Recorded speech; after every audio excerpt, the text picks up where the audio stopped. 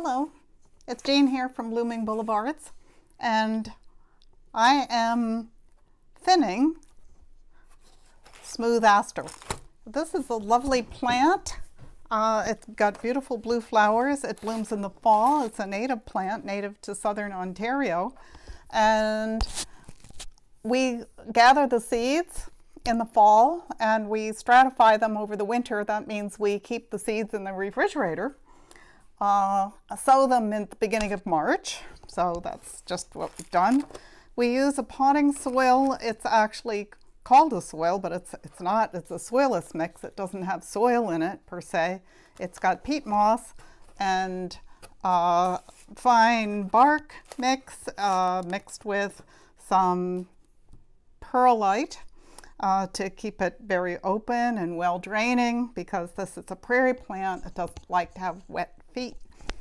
And put the soil in the seed trays, sow the seeds that we've gathered, and this is about the density of the sowing. You can sow it more thinly than this, but if you sow it this densely, they help each other push through the soil, and I find it works better that way. So at the stage that they're at now, their roots are starting to have extended, so you can see that they are coming out of their pots. They need to be thinned.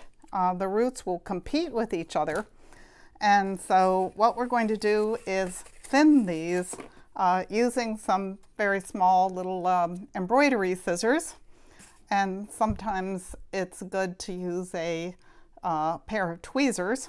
Any kind of tweezers, plastic, metal, that will work. Or if you've got very nimble, sort of agile fingers, you can pick through them with your fingers. I do a combination of the two. Sometimes you can pull the whole plug out, separate the seedlings that way, pull them apart, especially if you don't have very many seedlings, and you can replant them back in the seed trays individually, but that can possibly damage the roots. So what you want to do is try and protect the root if at all possible. The plant can grow a new leaf, but it can't grow.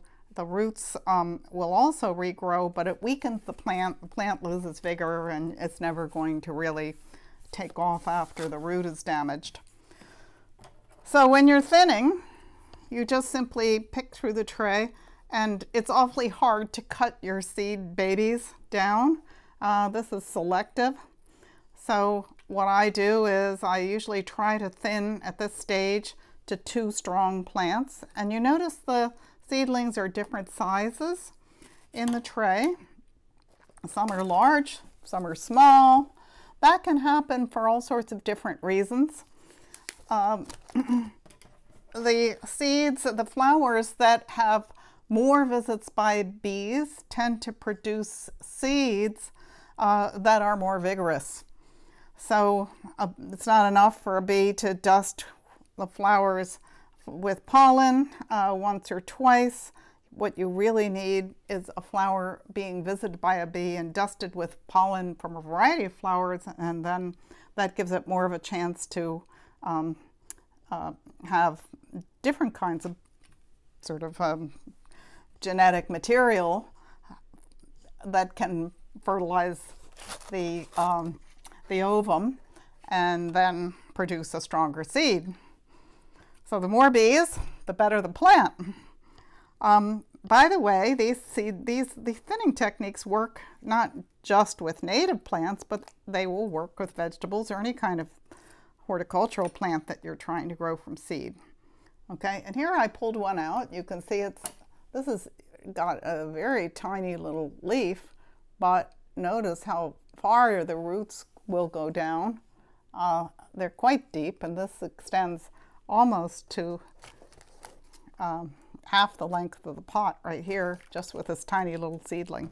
So what happens when you're thinning, and the reason why I like to cut them off at the surface rather than actually pulling them out with tweezers, is because the roots that the seedlings have are wrapped around each other.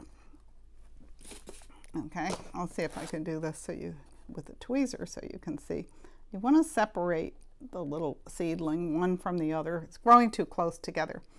If I tried to pull that little seedling out that's growing right next to this larger seedling, chances are the roots would be disturbed down in the potting mix, and this guy's roots are going to get possibly damaged.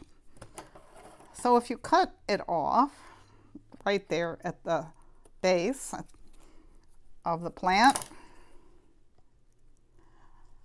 that will protect the root. Okay. And I'm having trouble because I broke my left wrist in January. It's April now. It's still not completely healed. So my squeezing tweezer ability has been compromised.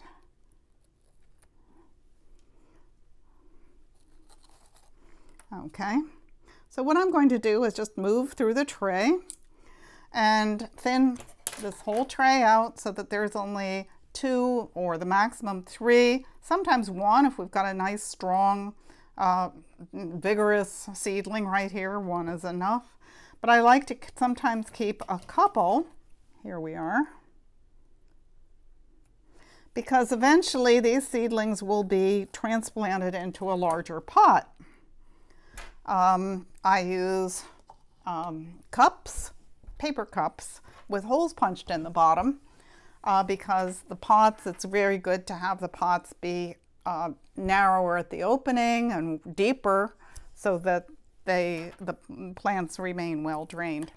Okay, so that's going to happen after these grow on maybe another few centimeters taller, and it's got a nice, good, well-developed root ball filling up its container.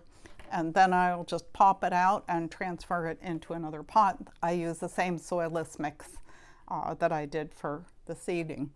Well, okay, people, thank you very much, and I hope that that has been helpful to you. Bye for now.